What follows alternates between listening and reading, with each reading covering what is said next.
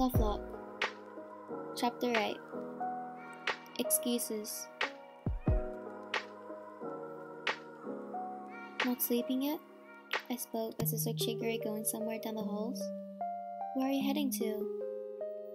He turned to face me, and we made eye contact for a second before he looked away. Not your business. He turned back to walk away as a smirk appeared on my face. A right ACL tear. He froze. How did you figure it out? He turned back to face me, almost looking scared. I'm a top med student for a reason. After seeing your gameplay, I knew something was wrong, I explained. In today's game, you were glancing down at your right leg, so I paid more attention to it. He looked at the ground, facing his defeat. Well then, let's walk and talk. I smiled, walking next to him. I was going to invite him to my room, but remembered Bachiro was sleeping there. Can't let anyone know about that. I picked up the injury a year ago. Chigiri finally started to open up. The doctor said if I injured the same spot again, my playing days would be a jeopardy. I nodded, mentioning him to continue, but he just sighed. Why were you staring at your knee on the field today? Quite a lot of times too. Did something, or perhaps someone, irritated you? I asked, trying to learn about him more. He nodded. I used to be like Isagi. I used to have an amazing weapon like him. I hummed. I used to get so pumped up after scoring over and over again. I had the dream of being a striker. I listened closely, trying not to fall asleep. But when my leg healed, I'm scared to get injured again. I'm scared of losing my dream and soccer that gave me pleasure. He suddenly stopped walking. I came to Blue Lock to find a reason to give up on my dream. He looked me in the eyes and continued. After seeing Isagi's skull, I might be able to give up. I smiled at him and he gave me a confused look. That's all just excuses, Chigiri, I explained in a soft tone. Don't blame it on Isagi. I know you don't want to give up. I took a step closer to him. If you're not even prepared to give up everything, then you'll never fulfill your dreams. Chigiri said nothing afterward, but continued to stare at me in shock.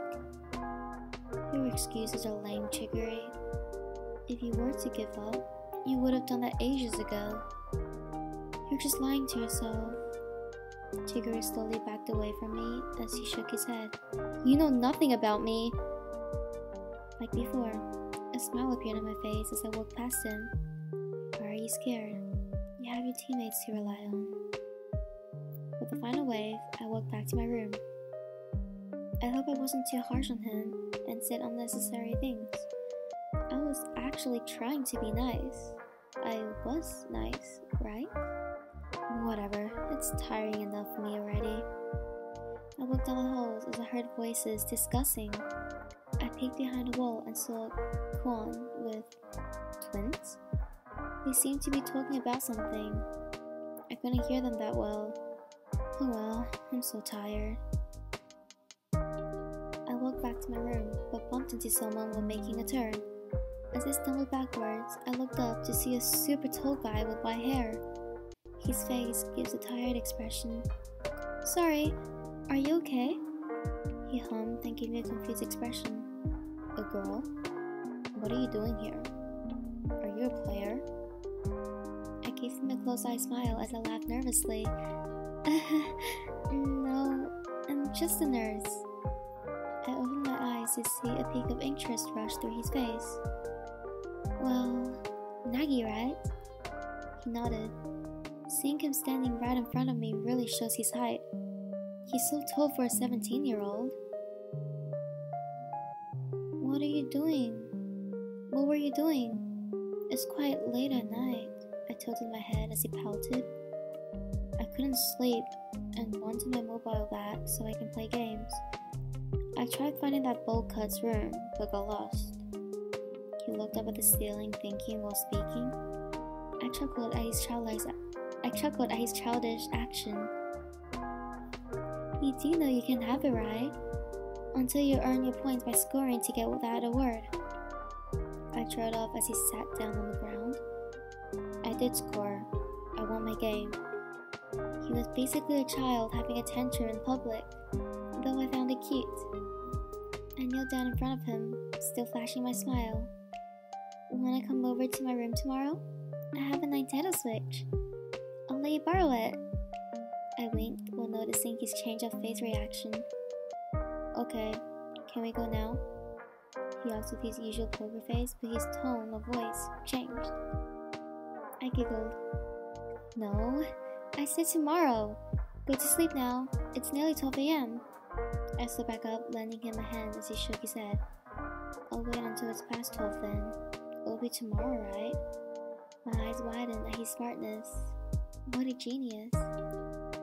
Tomorrow evening only, I added as I saw him pout again. He took my hand and stood up. What was your name again? He asked after he stood up. YN. YNLN, I simply responded. Just call me YN though. He nodded, then started walking away until he turned around. Where's Timmy's room?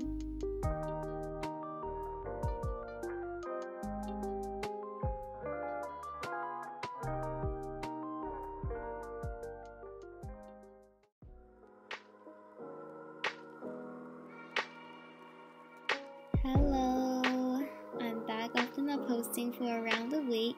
Sorry about that. I was in the mood for posting again like usual. But anyways, I would first like to apologize for the background noises again. My sister just started playing her piano. You can probably still hear it right now. I'm trying to cover it with background music, so I apologize if the music is very loud. And I hope you can actually still hear my voice. But putting that aside, you guys finally got to meet Nagi. He's such a cutie. Okay, so I'm pretty sure starting from next chapter, well actually I just checked, next chapter have like 2.something K words, I forgot. So it's going to be, I guess, around 20 minutes, which for you guys is a good thing, but for me is not a good thing. That doesn't matter. I'm actually thinking of filming 2 tonight, so I'll most likely post this one today and post another one tomorrow, because posting 2 a day just isn't my thing, and yeah, I don't want to post that much a day. So I would like to thank you guys for nearly 9k reads and over 300 votes. I'm aiming for around 350 votes by the end of next week, and definitely over 10k reads by the end of next week, which I'm pretty sure reads are very easy to get for my book nowadays. We can get around 1k reads a day, which is a pretty good thing, and I'm happy that my book is not flopped yet. But I would like to just spoil, I'm on like chapter 30 and we're actually near the end of the book. But if you do think about it, if I make a YouTube series that have like 30 episodes, that's just, you know, way too long. I'm thinking of maybe putting two chapters in one and making the video longer. But the 2 chapters will definitely be both less than 1k words. I'll think about that, but like I don't want to make the video too long as well. Definitely not above 20 minutes. Yeah, I'm just aiming for about 5 minutes, but under 20 minutes. I guess that range should be perfectly fine. But yeah, I am going to go write a new chapter for my wattpad. Thanks for like, I don't know, 16 followers. Getting followers on wattpad actually isn't easy. So thanks for the 16 followers. And I'll see you in my next video. Bye.